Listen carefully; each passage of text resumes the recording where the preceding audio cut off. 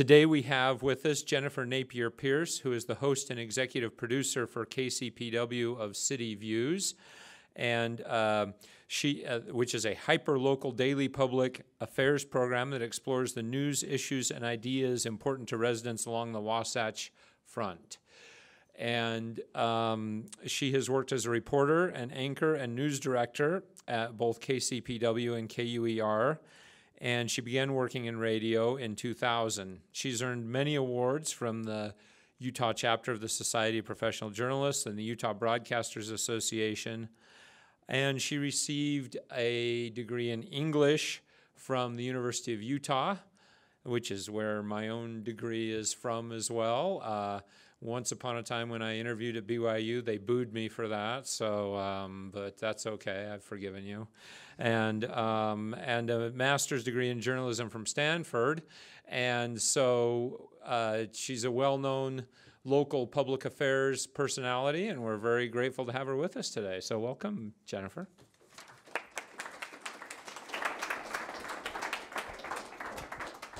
Good afternoon. Could you guys hear me okay with this mic? Excellent. I tend to wander. I will try and stay by the microphone, but I can't guarantee anything. It's a thrill for me to be here and to not to have had to prepare about an issue, a current event, a policy discussion. I just get to come and talk about myself, which is really weird, but I'm grateful for the opportunity. So thanks very much for the invitation. How many of you have heard of National Public Radio, NPR? More than I thought. I don't know why I made that assumption, but that's what it is. I can tell you the first time that I heard public radio. How do I turn this on? It should be on. Just go back. Whoa. Okay. Why I love radio. That's my title today. The first time I heard a public radio story, I was in college. I was taking an education class, and my professor referenced something that they had heard on NPR that was germane to the lecture. And I was like, NPR, what is that? At home, my family was all about Rush Limbaugh. And so it was like, what is NPR? So on my commute in to the next day to college, I flipped it over and I totally fell in love. I found a product that I just really identified with. I love the depth that NPR stories can go into. I love the range of perspectives that you can find on National Public Radio. I love the craft, how well stories are produced and made. And I love radio because you can take it anywhere, and I can do my laundry or mow the lawn and still feel edified, feel smarter at the end of that chore. So radio is dear to my heart. But I didn't go into my career thinking I was going to be a radio broadcaster. Just by way of background, NPR is a news organization. It sells programming to about 1,000 affiliates across the country. And it has about 26 million listeners every week. To put that into some perspective, the largest newspaper in the country with the circulation of about 1.7 million daily is USA Today. So we have double the listeners, double the consumers of the largest daily newspaper. And so NPR is really a force to be reckoned with. Contrary to the political propaganda that you may have heard, particularly this election season, but in others as well, public radio stations on average only receive about 11% of their bottom line from federal funding. And this is called the Corporation for Public Broadcasting. It is the umbrella for both NPR and PBS on the TV side. So basically, federal funding is just a fraction of the bottom line for affiliates, but it is that significant 11% that allows public radio to be commercial free. So instead of a commercial station, which you probably have heard, there's a commercial about every 4 minutes on a commercial station. On NPR stations, we have this luxury of 3 minutes an hour. So it's a marked difference. And as a journalist, that's why I have chosen to be where I am in public radio, is because we have this tremendous gift, this luxury of time to tell a story. And as a journalist, My brothers and sisters on the commercial side, they have 45 seconds. 45 seconds to tell a complicated story. My show is an hour long. I can spend 40 minutes with somebody and really ask some deep questions, feel like I get to know them, have a debate scenario where there are differing sides of an opinion. To me, that's so valuable, and it makes up for my meager salary in public radio. I'm not making nearly as much as I would on the commercial side. And yes, as Sarah Vowell, you may have heard of her, she's an author. She got her start in public radio. The demographics tend to skew on the older side. All right. Within this NPR framework, there's this little tiny ship, an affiliate called KCPW, and that's where I work right now. We are Utah's first and only commercial-free news and information station. So all we do is news, 24/7. Like all NPR affiliates, we buy programming from the mothership, NPR, and we put it into various parts of the day. Unlike our fellow public radio affiliates here in Utah, KUER and KBYU, KCPW is something called a community licensee. And what that means is we don't have a larger institution to give us a buffer on the financial end. We are a totally lean, mean, financially cash-strapped all the time little station. But having worked at both a bigger station and a smaller station, the beauty of the smaller station for me is that there's no red tape. If I have an idea and I want to try something new, I can do it tomorrow. Whereas at a larger institution, there are hoops to jump through and policies, and you got to get all sorts of okays. So there's a give and take. At a larger NPR station, there's security. At a smaller station, there's nimbleness, there's flexibility, there's a lot of freedom, experimental space to try new things. So that's kind of where I am right now. It's interesting to me that KCPW, frankly, has survived. We're celebrating our 20th year on the air, which is quite a milestone. Let me just flip back. This is the Salt Lake City Library. This is us right here, and we have a business office right here. They're tiny. They're just these tiny little places. And here's the interior. This is the newsroom. You can tell it's no great shakes. It's tiny. And here's my executive level desk. I mean, it's like this big. And then we've got 2 working studios, and that's pretty much it. But again, to me, the ability to try new things, to experiment, is worth it to me, to not have my great office with the view. At KCPW, as I mentioned, we've been on the air for 20 years. I host a show called CityViews.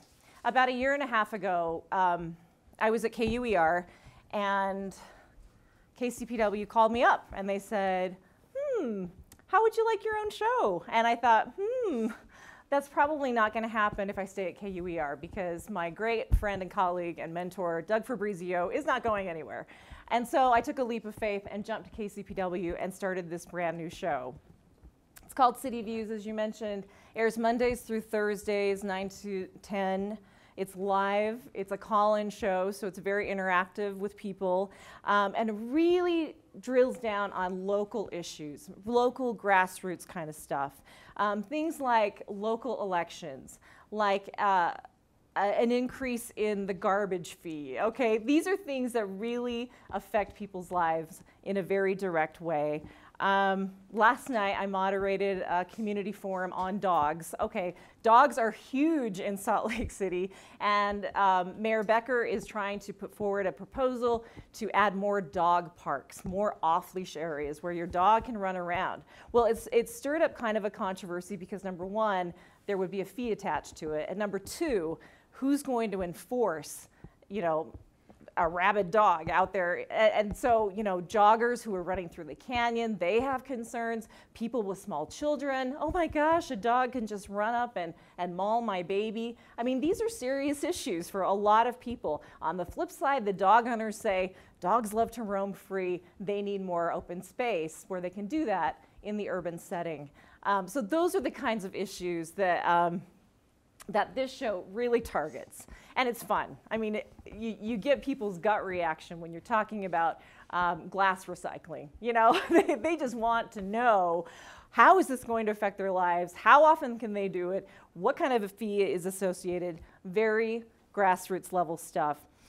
I also, though, take advantage of a lot of the scholars, the visiting scholars, the authors, the musicians who are coming through town to give that. What did I just do? Did you do something? I don't know. Magic. Okay. It's all good. I take advantage of a lot of people who are traveling through town because Salt Lake City gets some really interesting, creative, you know, innovative speakers coming through. And I think these are ideas worth exploring. And so there are some of those big ideas along with, you know, who's going to collect your garbage next week. So it's a really fun kind of eclectic show.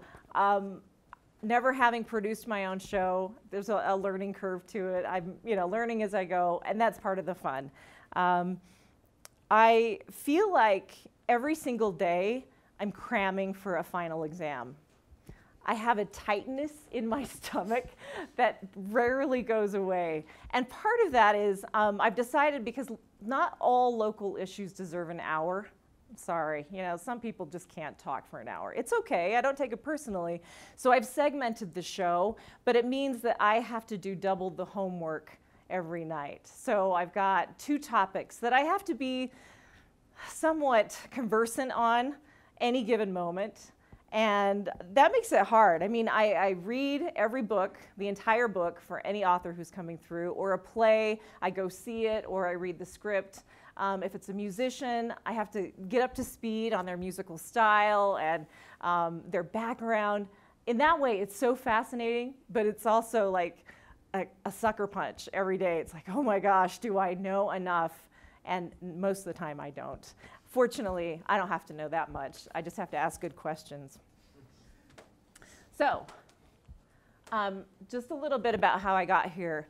I did not intend to be in radio. I didn't intend to be a journalist. I worked for the high school paper, and it was really fun, but I never even thought, I mean, didn't even cross my mind that that's like something you could do to get paid for a living to do, which is really weird. School counselors, whatever. So I studied English, thinking I was going to be an English teacher. Loved politics. That was my minor. I did an internship in Washington. And just, you know, I thought this is all going to help me on my path to being a great literature teacher. So I go to a high school, and it was a nightmare. I mean, I think I looked a little bit on the young side. And none of the other fellow teachers took me seriously. They would constantly ask me where my hall pass was. The students didn't listen. I mean, it was awful. And it just gave me such a sour thing because in my head, I had this idealized, I want to make a difference in the world. And what better way to contribute to a community, to the world, than to teach, you know, to pass on some knowledge onto the next generation. So that was kind of a letdown. But I got an internship at the Salt Lake City Council. That was my first job out of college. It turned into a job as a research assistant, and I fell in love with public service. I thought it was awesome. I really wanted to have something that made me think holistically about policies and issues that really affected people. And, you know, if I could in some way improve a community, boy, I was going to do it. I was fired up. Well, I got married. And my husband went to law school out of state. And so that meant we had to uproot. And I moved into a state where the unemployment was above 10%. I'm an English major. Okay, I'm barely out of college a year. I guess at that point I had 3 years experience, but I mean, I didn't have a lot of experience. Local governments, state governments, all the places where I thought I was gonna land, they weren't hiring. Are you kidding me? 10% unemployment, no way. So I was lucky to get a job as a receptionist, okay? It paid the bills, it put food on the table. It taught me what I didn't want to do, which was be a receptionist for the rest of my life. And also, I worked in this biotech startup in the Bay Area. It was just when things were starting to happen with technology. It was an exciting time, and that, I think, is where I got this love for experimenting, for trying something new, for reaching outside a boundary, for looking for new ideas. And so if that job taught me anything, it was that. I mean, I loved that environment where you could just try something, turn on a dime. If you failed, okay, try something different, tweak a little bit. And I think that's what got me hooked on experimenting. That also gave me a lot of time to explore, to think about what I wanted to do. I knew I didn't want to be a receptionist. Didn't look like civil service was going to be in my future anytime soon. So I did some volunteer work. I thought maybe, again, I had this idealistic idea. I want to make a difference in the world and help people. So I thought maybe I'd go to law school. Excuse me, I almost went to law school. Dodged the bullet on that one. That would have been a train wreck. I thought maybe at some point I wanted to be a doctor. But I was an English major, so I had no experience. So I worked at Children's Hospital Oakland, and I discovered I don't have what it takes to separate myself from these truly tragic stories. I can't help sick kids because it affects me too much. I don't like to touch people. That's a good thing to find out before you go to medical school, you know what I'm saying? I also took a ton of classes, and I remember I took a chemistry class at Berkeley. Yeah, it just didn't draw me in. I took let's see, I took a bioethics class at San Francisco State, which I totally loved, but I discovered I wasn't smart enough to be a philosopher. And number two, it wasn't hands-on enough. I needed something where I could get my hands a little more dirty. And then I landed in a news writing class. And oh my goodness, the whole world opened out. I was like, oh, I'm an English major. I know how to write. I'm a communicator. I like to ask questions. Ding, you know, it was like a little light bulb went off. And so, go back. So I talked to one of my professors, and he said, go get some clips. Now, in journalism, you live and die by what you've actually produced. Well, I hadn't produced anything. And he's like, you need to get some experience. And so I went to my neighborhood newspaper, the Redwood City Tribune, and I said, I need a job. Are you going to, take a chance on me? And they said, no, but we'll give you the chance to do a story and see how you do. And so I did a story on spec, and they liked what they saw. So I did a couple more, and then they gave me a job. So I got my first job in Redwood City, California, which was great. And I worked there for a year, just long enough to know that I knew nothing about this new field I was entering. And so I decided to go back to school and study journalism formally. How I got into radio. So I had this print experience. I learned to work on a deadline, which I loved. I learned to talk to people that I knew nothing about, and at first that's kind of scary to ask the stupid question and not feel like I am the stupidest person ever. But you have to get comfortable asking stupid questions in this field. I mean, it's just part of the job. So I got some print experience. I went to school. And then my life changed again, had a baby. Okay, that kind of throws a little bit of a loop into your career path. After a while, my husband was an attorney in the Bay Area. Not a good thing. I would not recommend that for anyone. He worked at a high-powered law firm. We never saw each other. So we needed to make a life change. And we love Utah. I mean, Utah's super easy to live here. It's affordable. We love the mountains. It's close to family. So we decided to move back. But that kind of left me like, okay, I've got an internship at the LA Times. I've got clips from a little bi-weekly in the Bay Area. where do I go from here? And I can't really dive into something.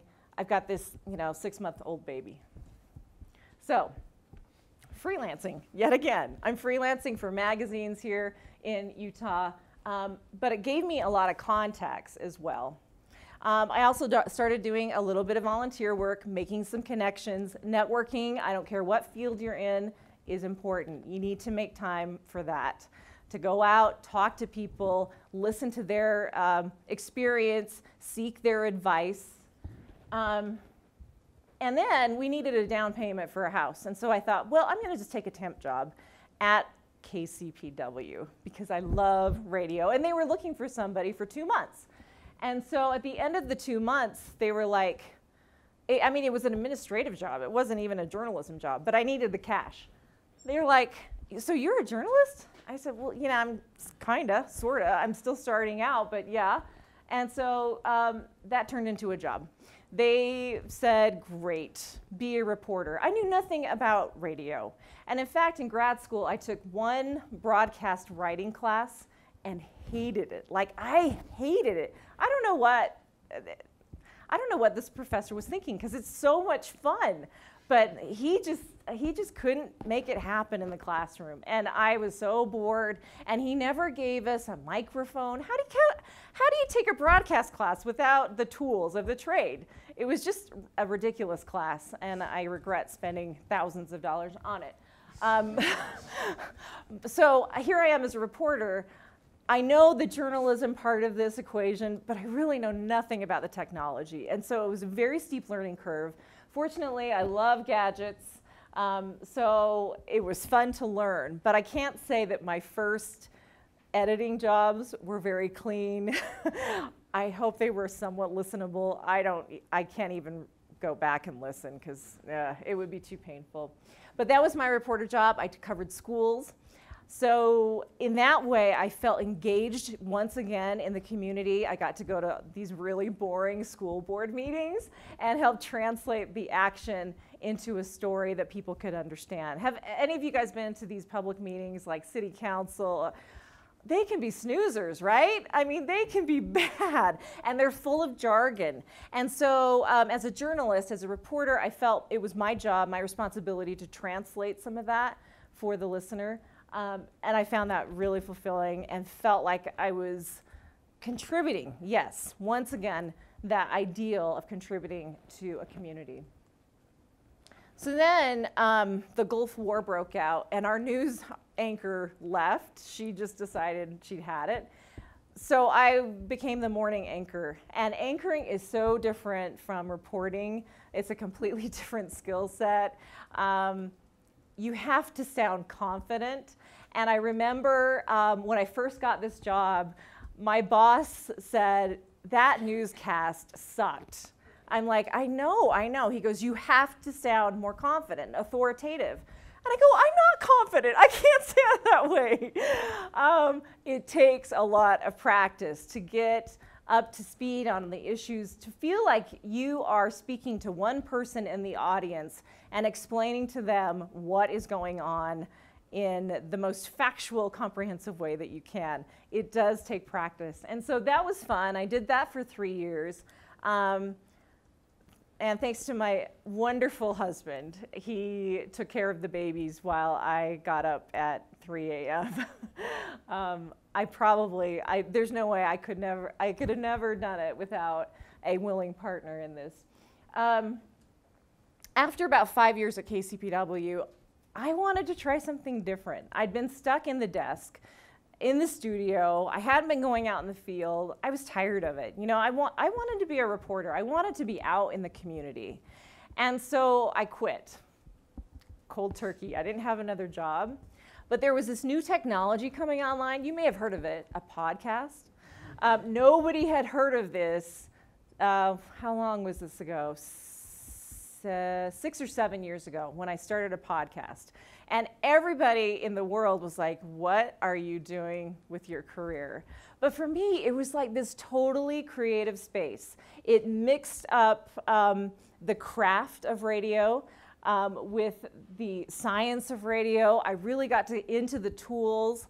I was surprised how many people would talk to me, because I thought, without the label KCPW or San Carlos Inquirer or Utah Business Magazine behind my name, nobody would ever talk to me. Well, I found out that that's absolutely not true. People want to tell their stories. And so for me, it was a really great learning experience in independence and, figuring out, yeah, I can do this on my own. I don't have to have a station behind me. I never really tried to make money at it. I think if I had stuck it out, I probably could have. At the time that I decided to fold, like the City Weekly gave me Podcast of the Year. I mean, I was getting some recognition for the work, and I probably could have turned that into some dollars with some sponsorships, but I just thought, do I want to spend my time marketing, or do I want to spend my time telling good stories? And so I decided, okay, I'm going to fold this up. And I want the stories to be broader. That's not to say that podcasting didn't give me an effective outlet. I covered a story. Somebody called me and said, this is a story that you probably should pursue. It was a parent of a friend, I don't know. Anyway, they found out I had a podcast. They found out I was a journalist. They said, we've been talking to our insurance company. They won't pay for our child's cochlear implant, which is some sort of ear operation that it helps you hear.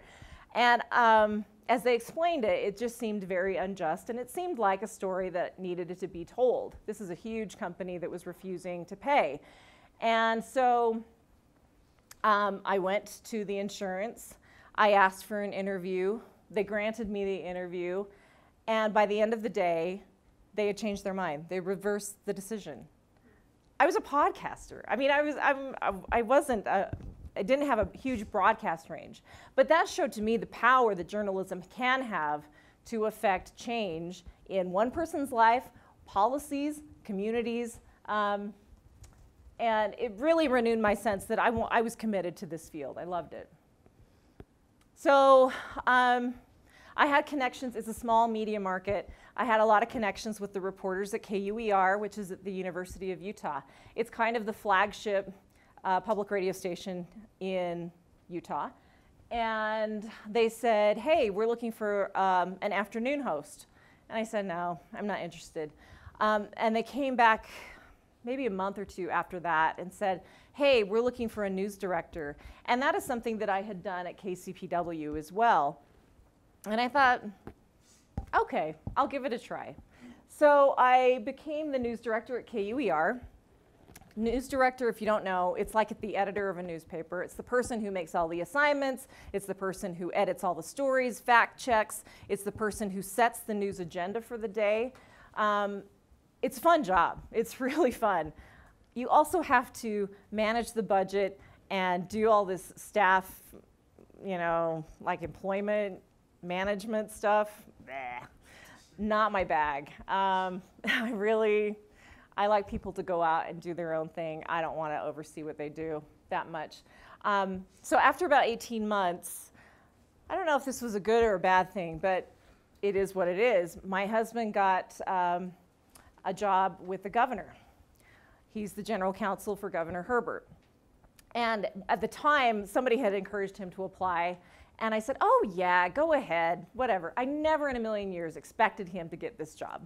And it's not because he's a fantastic lawyer, but the fact is it's a political appointment. And he's not political really, and he's especially not Republican.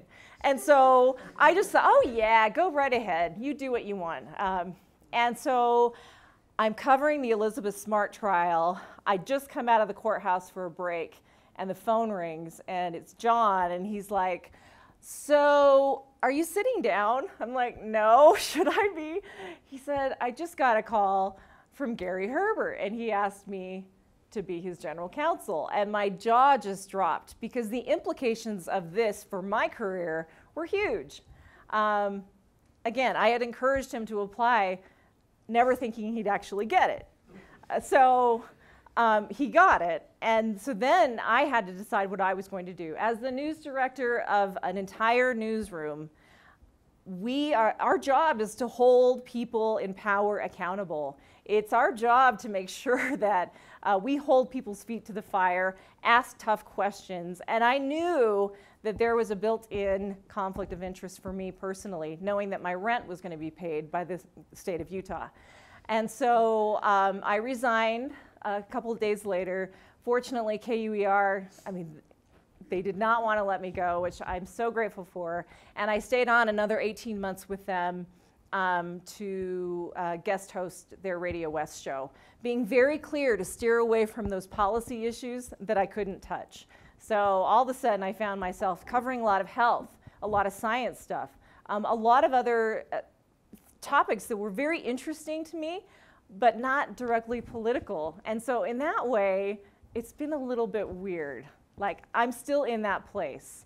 When KCPW came along and offered me my own show, I said, well, there's an asterisk next to my name because there are things that I can't touch right now. I cannot be critical of the governor's stand on climate change, okay? I can't. And they said, with your own show, you can set the agenda. And so that's the difference. I was the news director. I was telling people what to do and what stories and helping them shape the angles of the stories. Now it's all mine. And so I can talk about whatever I feel ethically is appropriate for me. So in a lot of ways, it turned into a good thing, but I'm still struggling with it. He's still at the governor's office.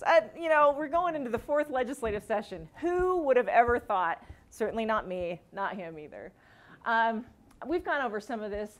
Why I love journalism, it's civic-minded, it's all about community, it's about building community, it's about exploring issues, and again, it's about asking the tough questions. How many of you guys have heard of journalism referred to the 4th estate? Okay, the 1st estate is the executive branch, 2nd, legislative, 3rd is the judicial. The 4th, we're not elected, but we really try to be the watchdog over these other 3 branches, these other 3 estates. And I love that about my field. It's very community-based. It's also language-based, which I have a facility with, which is great. I love punctuation. I'm a nerd, okay? I love writing a sentence. I love language and the twist of a phrase. I think it's just terrific. I also love the deadline. It's a love-hate relationship, I can tell you. 5 minutes before a show, and I need 20 more minutes to make this good. It is what it is. But for some reason, the pressure environment works for me. I also like to ask a lot of questions, and I like to ask hard questions. And that's probably why I'm feeling just a little frustrated right now that I cannot be part of these really hard-hitting political discussions. I can talk about big esoteric issues like why we don't have more involvement on election day, but I can't really hone in on specific policies at this point. Also, I love journalism because it is something new every day. And perhaps I'm just shallow because I cannot be an expert in any field. But I know a lot of stuff about a lot of things, a little bit about a lot of things. And for me, that's very fulfilling. I love to learn. And journalism really provides a great outlet for that. I want to just share maybe just one story. As we talked about, these are, oh, maybe I can't. Can I click on those? Oh, ho! It's magic, whoever's back there. Oh, they didn't save my media files. Don't worry about it, it's all good. Just to give you a sense of some of the stories that I do. Back in April, there was this appellate court decision that came down in favor of panhandlers that talked about panhandling as speech. I had on the civil rights leader, Brian Barnard. He was an attorney who represented these panhandlers, super articulate, great guy. Sadly, he just passed away within the last couple of months. But those are kind of the grassroots issues, news-driven types of shows that I really like. I also like big ideas. As I mentioned, some of the local authors will come through, national authors will come through. I actually interviewed a colleague of yours, Dr. Karpowitz. He did a study on group dynamics and specifically about women and their, the way they communicate or interact when they're feeling outnumbered in a group. I thought it was so fascinating, and he came down and I had a woman executive come on the show to share her experience. Those are idea kind of shows that also are really compelling, really fun to dig into. Again, I've got 40 minutes with them, so it's great. I also like to do a lot of profiles, people in the community who are making a difference. Back in July, I interviewed Judge Tyrone Medley, and he was the first and only African-American judge in the state of Utah. There's only been one, and he just retired. And so it was fascinating for me to hear what civil rights was like when he got here in the state and the barriers that he had to break through his career. I love hearing stories about real people. And again, the time is so valuable to me to be able to spend 40 minutes with a single person. So, is journalism for you? Can you tell a story? Do you like to tell stories? Do you like to share information? Do you like to learn something and give that information to somebody else? I mean, I think that's a really, not everybody wants to tell a story. There are a lot of people who like to just listen, and that's okay. But journalists need to be able to create a narrative, to craft a storyline. Also, are you concerned with facts? There's one thing to be able to write well. It's another thing to be able to write factually in a way that makes sense. If you are a creative writer, don't be a journalist, okay? That stuff is made up. And we've seen some crossovers, sadly. Some journalists who think, oh, wouldn't this story be even better if I made up this little fact? And, you know, they're always caught. They're always caught. So, that's something that you might want to play with in your skill set. Do you enjoy talking with and listening to other people? If you are an introvert, can you still be a reporter? Absolutely. But you still need to get over that fear of talking to somebody that you have nothing in common with. And that happens to me all the time. And actually, it's really fun because I get to be in somebody else's shoes for just a little while. And I think that's really fun. Do you write fast? Speed. Speed counts in this industry. Quite often, I mean, the reporters in my shop, they only have like 3 hours, start to finish, to find a story, to get the interviews, to cut the tape, to voice it, to mix it all together. It's on the air.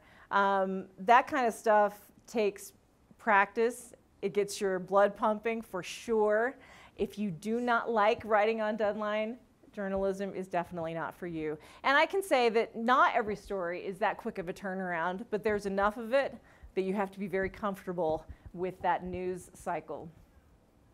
And again, you can't be a technophobe in radio journalism particularly, but more and more print journalists are also taking out cameras. They're also taking out their little recorders because it's a multimedia world out there. And so if you're afraid of technology, if you don't think that you can push the right button at the appropriate time, this may not be the field for you.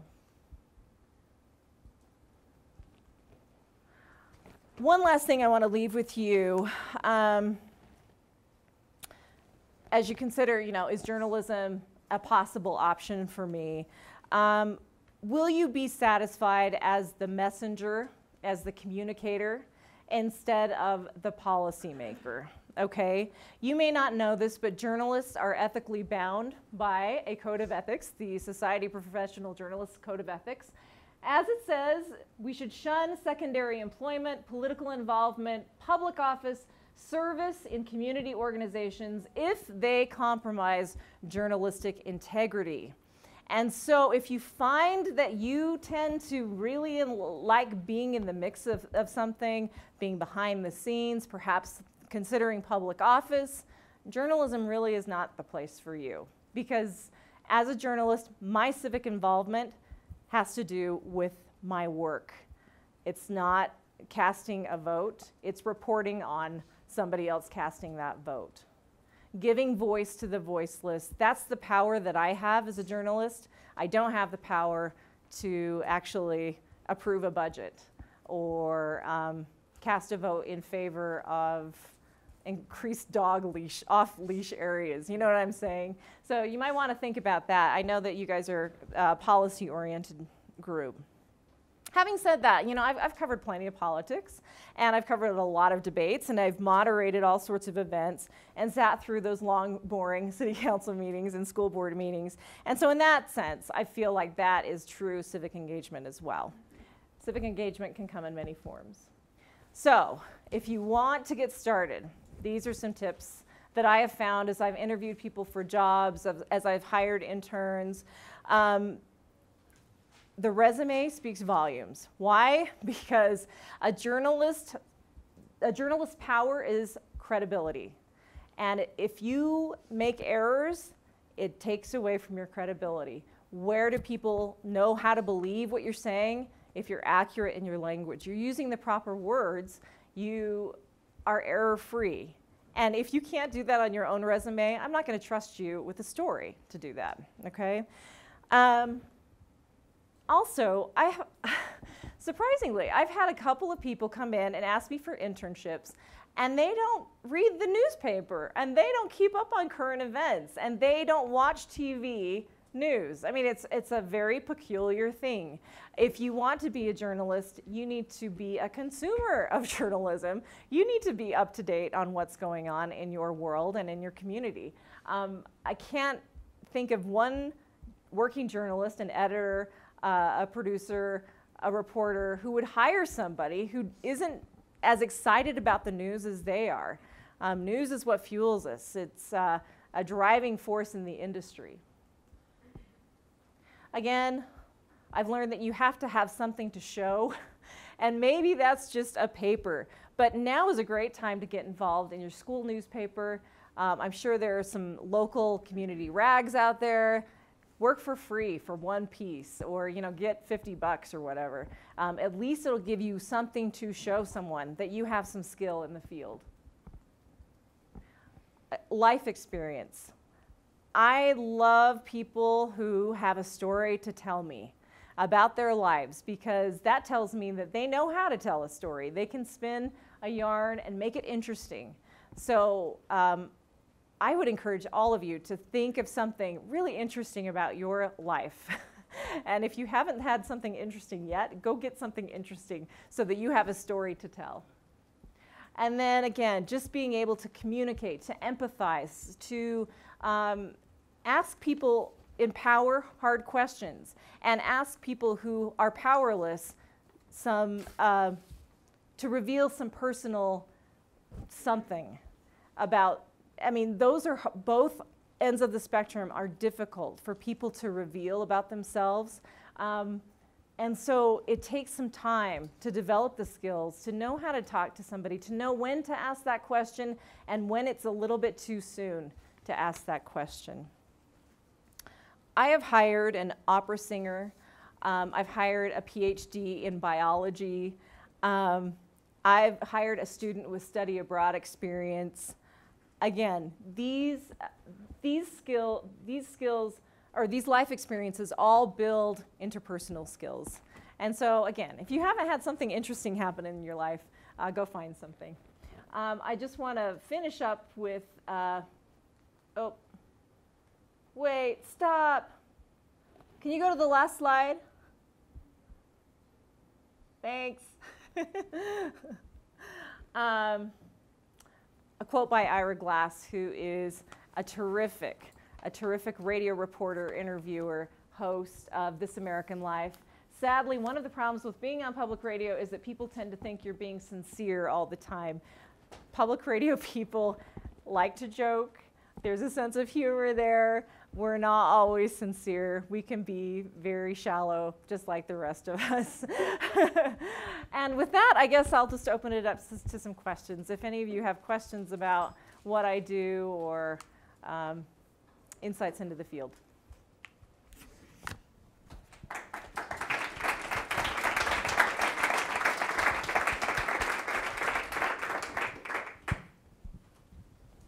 Okay, yeah.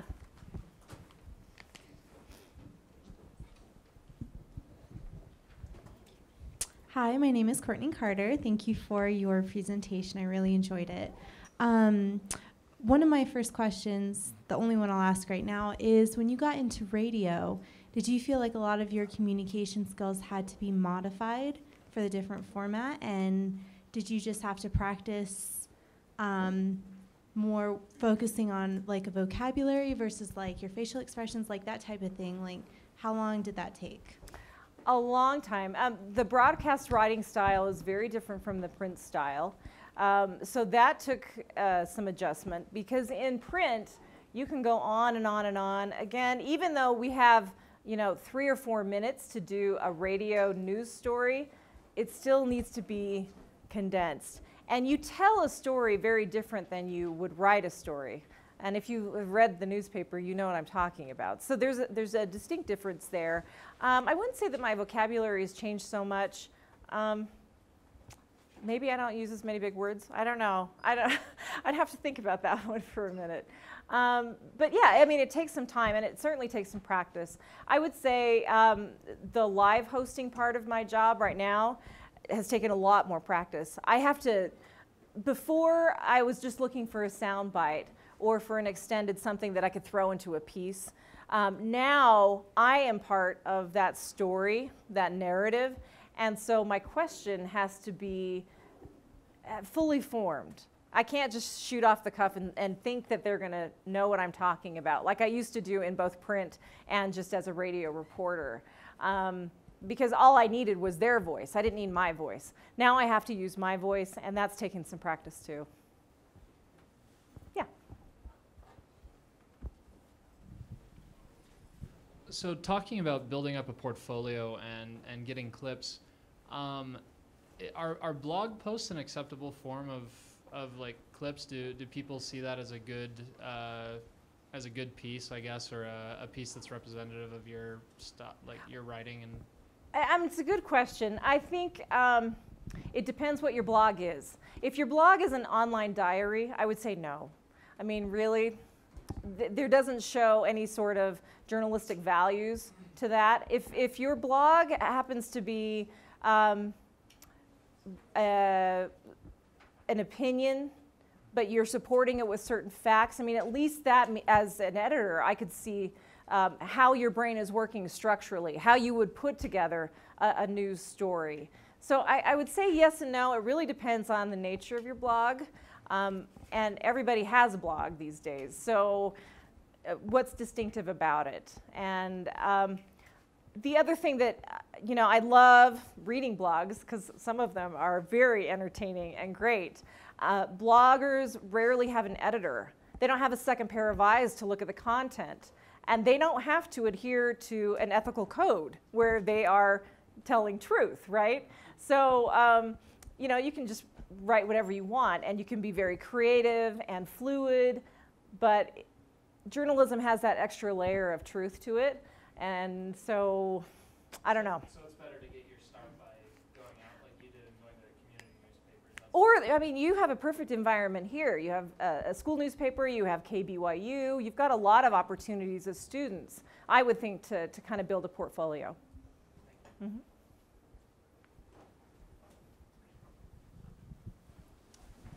So this is a really broad question, but do you have a particular interview or issue you covered, something that sticks out in your mind that was a favorite piece you ever worked on?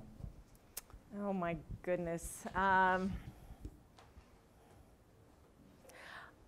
love when, I don't know if in the social sciences they call it looping, in the, where you really are connecting with the person that you're talking to. Sometimes that happens in the interview setting, and it is just so exhilarating to feel like you have figured out this person, or you have been able to figure out what makes them tick. I had that happen with Terry Tempest Williams, who is a very famous Western author. She writes a lot about the environment. And after our interview, she sent me the nicest email and just said, it felt like we were sitting at a coffee shop just talking. And for me, that's like the biggest compliment I could ever get, is to feel like we had a connection. We were truly communicating. That doesn't always happen, but that's one that comes to mind. Other questions? Class is over, so thank you very much for the attention. I appreciate it.